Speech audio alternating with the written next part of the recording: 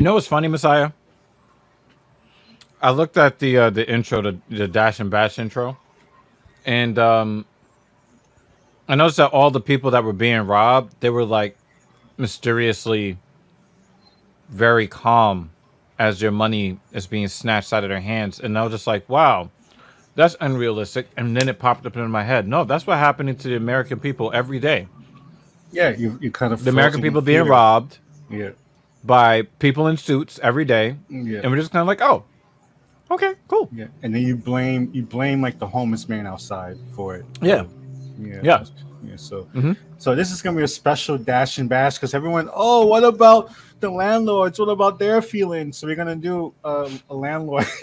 We're gonna do a landlord. What edition. About the parasites? What about their feelings? So literally there's won't somebody think of the mosquitoes? You can totally trust local news to somehow finagle an angle to make you really feel sad for the landlord somehow.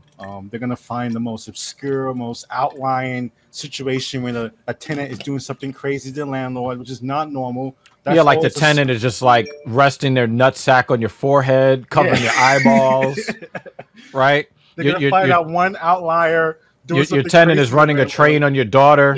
You know what I'm saying? You know, she was so innocent, but now, like, you know, she's at the tennis house getting her back blown out every night. Hat while you're doing it. At a monocle, son. So I'm gonna play this first local news story.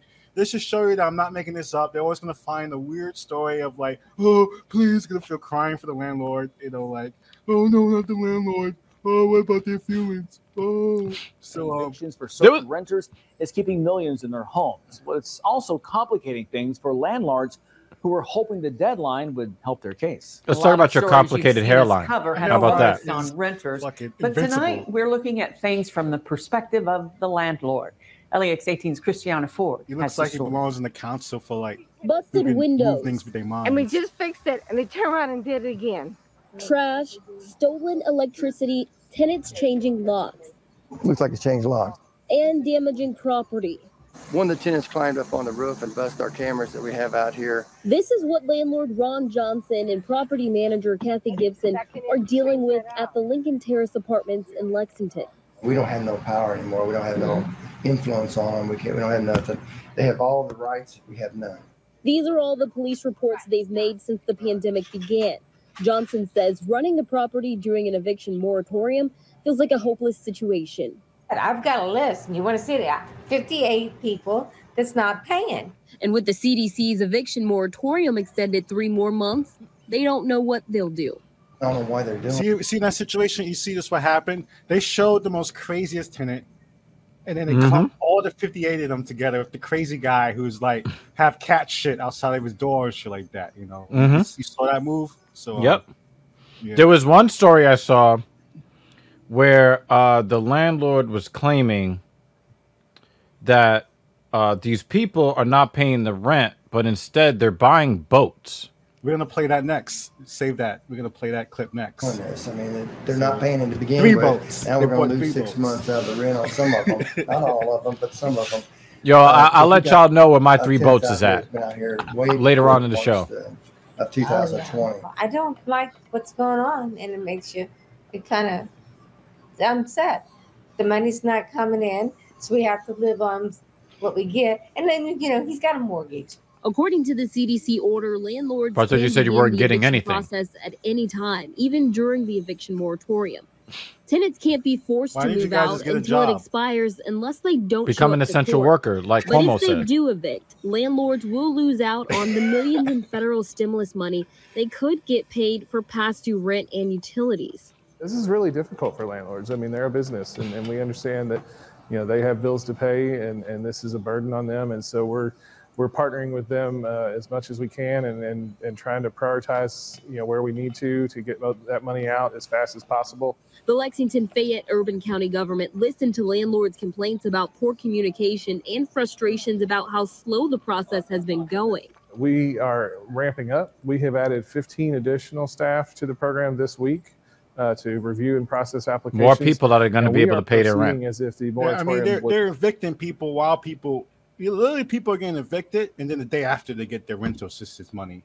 So obviously, landlord doesn't give. A lot of landlords don't give a shit about the money, as you see. Yeah, like, and there've been a massive number of reports of landlords saying, "No, I don't want the money." We showed it on Black Power Magic Hour last week of a guy who, you heard what that fucking alien ass inhuman lawyer said. But we would just end up right here next. But he said that he got a new job, so that means he wouldn't be behind anymore. I was sick for weeks and I went back to work.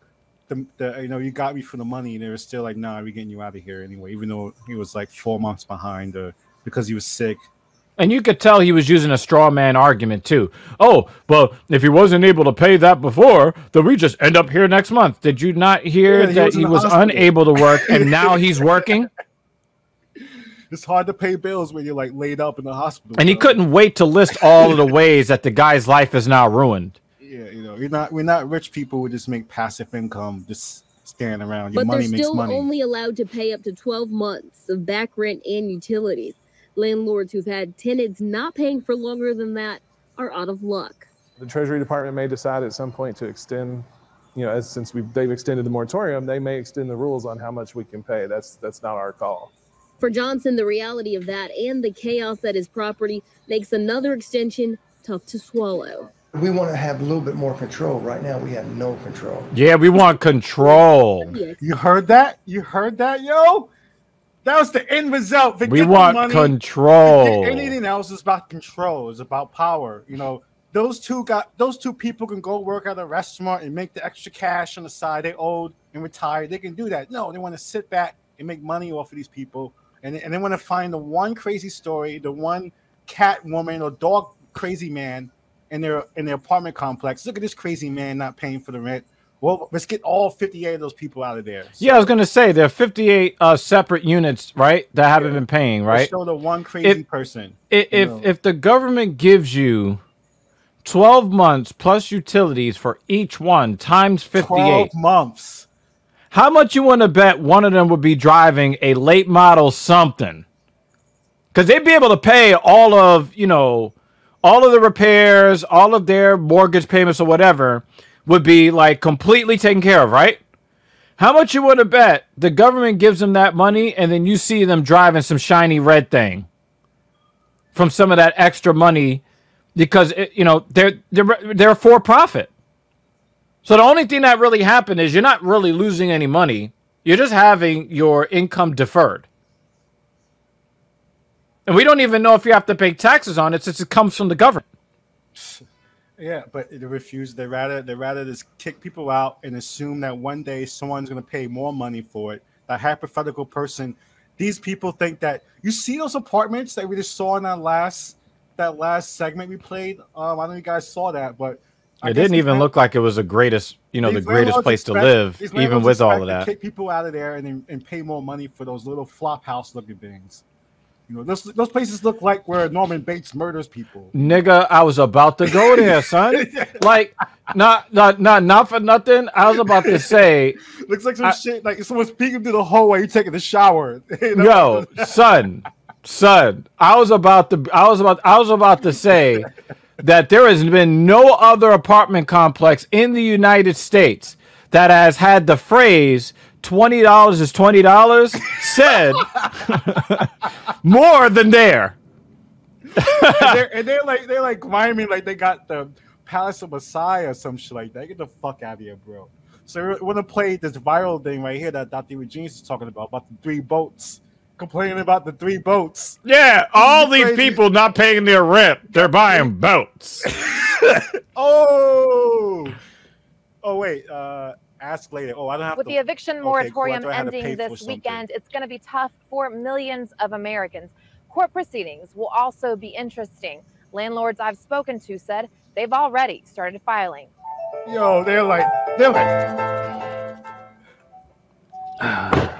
This way. There's hardly of course a day he has his MAGA shirt driving on. around Catawba County. Get out my pickup truck. This house is this. And this Yo, is he's this. ultra MAGA-fied, son. What needs to be done on the side. Shop's mother bought her first investment property 50 years ago, and her buddy tagged Yo, who wears cell phone holsters like that anymore? Nah, I took it over. Uncle? 11 years ago. Truck. After a lifetime A of hard MAGA work, man Geoff in his now MAGA manages truck. 35 homes in the county. Running all the So what property they and saying right collecting now. the rents and So I want to doing the rewind and books. say how much property he owns. But he says This says how much property he owns. I want people to catch that. After a lifetime of hard work, Geoff now manages 35 homes in the county. running all the property and collecting the rents and doing the books. But he says since the eviction moratorium has been in place, he has lost over $24,000 in rent. This guy didn't pay no Oh, that rent doesn't at even all. sound like a lot. $12,000 behind he was. And he couldn't evict him. This guy had 3 boats sitting in his driveway. I'm telling you, these Jews look Couldn't like pay they're rent, in but he had serial 3 killer boats hats. in this driveway. And another tenant. Wait, pause. So when I read the article on this, okay, the article made it seem like the persons, instead of paying their rent, bought 3 boats. That was the way that they were making it appear. And this is why, people, you have to go and you have to get all the real information, because they will take the information and try to twist it to sell you a narrative instead of just reporting the goddamn news. The guy did not say that the dude bought 3 boats all while not paying the rent. He just said there were 3 boats there. Now, when you look at it, apparently those boats aren't there anymore. So, I don't know. Is it possible that maybe he was broke and then sold the boats? We don't know this person's story about why he has boats. He goes back to us saying like they like to. You mad because you don't have a boat? You want your MAGA boat? I like to go back and pick, like, they like to pick outliers. They like to pick the craziest story and the fringes. Like, majority of people who are struggling for rent, they're not gonna, like, you know, they people talk about this. People deal with this stuff quietly when it comes to rent because it's shameful to know that you can't pay your rent. People deal with this quietly. So when you deal with these outlier stories about people keeping, you know, ripping up their windows or keeping boats in their driveway, whatever, you know, this is not normal. That's not what everyone's doing. But they always try to bunch everything together and make it seem like, oh, we can't trust poor people with the money. That's what happens when we let them, like, you know, they just get boats and do nothing all day, you know. I mean, look at how dusty that truck looks in the background. What if it belongs to that guy with the 3 boats? Like, the dude can't even afford a car wash. So I want to play this. Check this out. Couldn't pay rent, but he had 3 boats in this driveway. And another tenant. They had packages every single day coming from Amazon, Rent-A-Center, all of this, buying furniture and all of this. She had a whole U-Haul truck full of stuff. And there's my money. Schaub says the money wasn't distributed correctly. The money should have been sent to the programs to where they could dish it out for the rent and the power. One of them being Cooperative Christian Ministry. She's always paid her rent. Now this year, she got behind. Not bad, but she got behind. I told her about the programs. She went up there. She got, I think she come up with half, and then she come up with another half. She got all of her rent caught up through those programs. But Schaub says those programs are running out of money. You know, looking down the road, I don't know what they're going to do. Although he says he's ready for the moratorium to Oh, end. wow. He's calling the Business, police. He saw a black I can't help man. their personal feelings. I have to take care of myself and my business and evict them. And that's the way it has to be. And he's thankful for those families who did keep their word. But he says it's time for the moratorium to end. They should not have handed out money after money after money after money after money.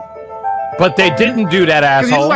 That's not what they did. But I want to rewind because he said that, why did they give the money to me? Just give the money straight Yeah. to me. Did you hear that? He said that earlier. Yeah. The money should always go to me because I'm so much more important than everybody else.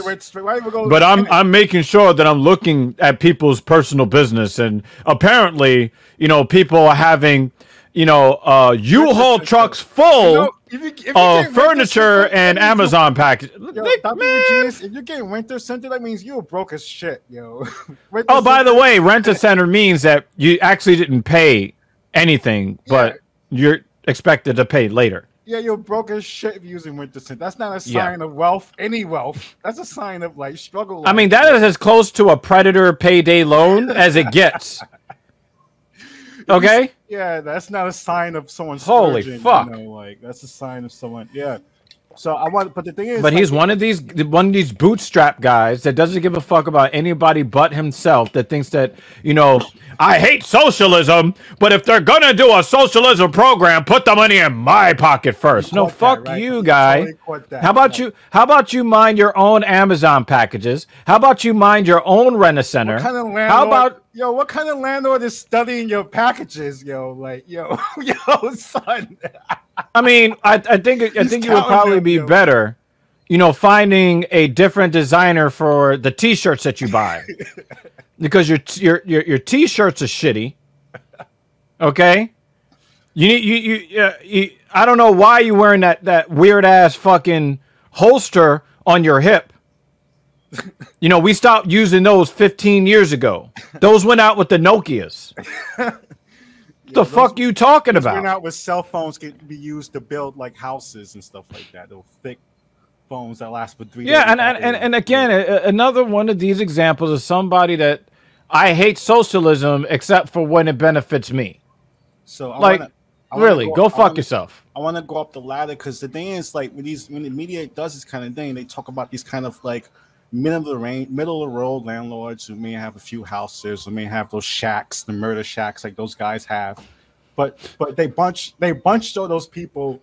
Like they bunch all those people think they are this kind of landlord, and that's the problem. They think they're these guys who can sue, who pretty much sues LA for $100 million for eviction ban. A big time Trump donor claims lenders have refused to finance properties due to moratorium. So this guy. This is when these landlords think they're this kind of landlord. These super big Trump, pretty much fund Trump's like presidency guys right here. I mean, maybe you wouldn't need that $100 million if you didn't give it to Donald Trump. If you would have kept that money, I think that you'd be okay. Yeah. Like, so pretty much he's one of the prominent developers in Southern California and a big time donor. Whoa. Scroll up to the headline again. Yeah. Scroll up to the headline again. Okay. Geoff Palmer sues LA for $100 million. Now scroll back down to the first two paragraphs again. How much money did he say that he lost? $20 million. So he's, I don't know if this is a scam or like, does it look like a scam to you? I don't know.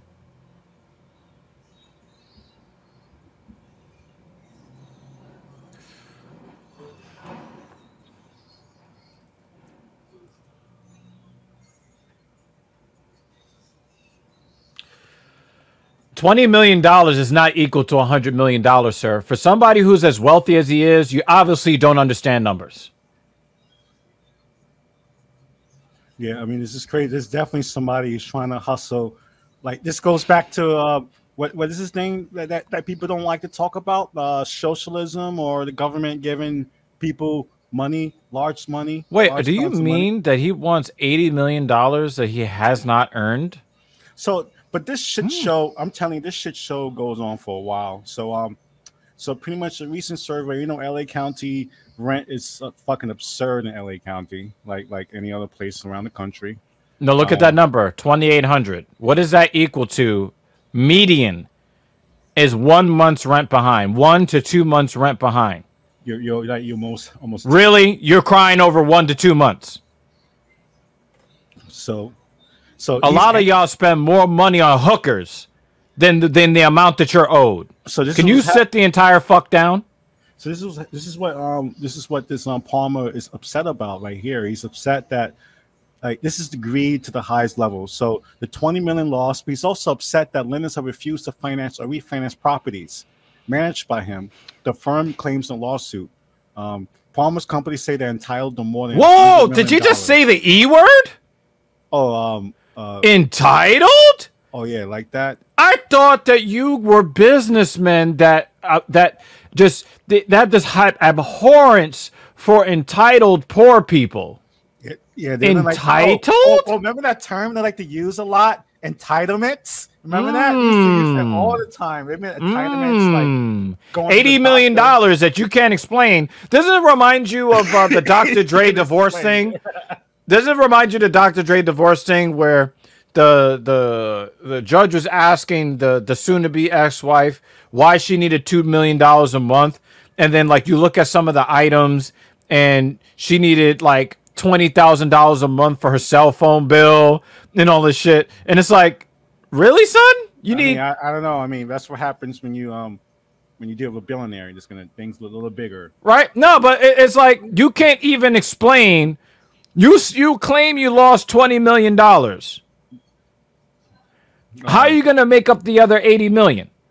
Nothing. So at all. So he said, like everyone, this is what everyone's worried about. Everyone's really worried about all these greedy, fucking super rich landlord corporation like kind of organizations are gonna try to overturn this eviction ban by October. That they're working really hard. Yeah, the California Rental Housing Association has already filed a lawsuit against the state.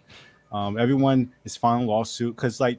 This is when you go to the minds of the landlord. You realize they want the money. This is greed to the highest level. They want the money from the tenants. They also want the refinancing as well, where they can make money off of that as well as financing whatever fairy dust project they want to build in the future.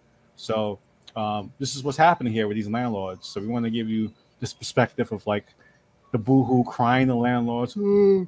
You see every article we pulled up, they're like, why can't you just give the money straight to me? That's the big problem is like if the money just went straight to the landlords, you know, everyone would be happy. That's what they're trying to say right now.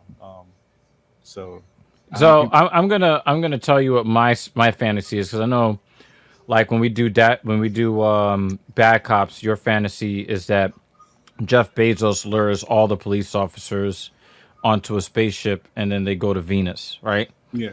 And they stay there. Desire. Right. Right. This is my fantasy. Yeah. My fantasy would be if these landlords are successful in getting all these evictions, right?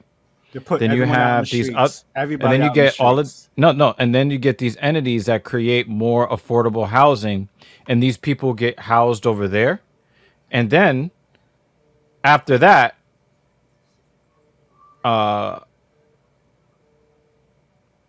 and then, like, all of the landlords are then left with empty units that they can't do anything with. That would be awesome, in my opinion. Yeah, I mean, we'll see what happens with this. Like, I don't know if people are gonna want to live in those little kind of psycho hotels that those guys are doing and around the country, but we'll see what happens in California with this lawsuit by the Rental Housing Association. And if people can get the money, I guess landlords don't even care about the money at this point. It's all about controlling people because they can easily go about power. Burger King and Starbucks and make that extra cash. $24,000, you could have made that money working at Target. So, so that's Dash and Bash. You can go Black Power Magic Hour on Twitter, Twitch, Roku TV, Apple TV. All the TV platforms, and the Dr. Regina, he's live on Discord, Twitch, YouTube, and that's Dash and Bash. Oh, the landlords. Ooh.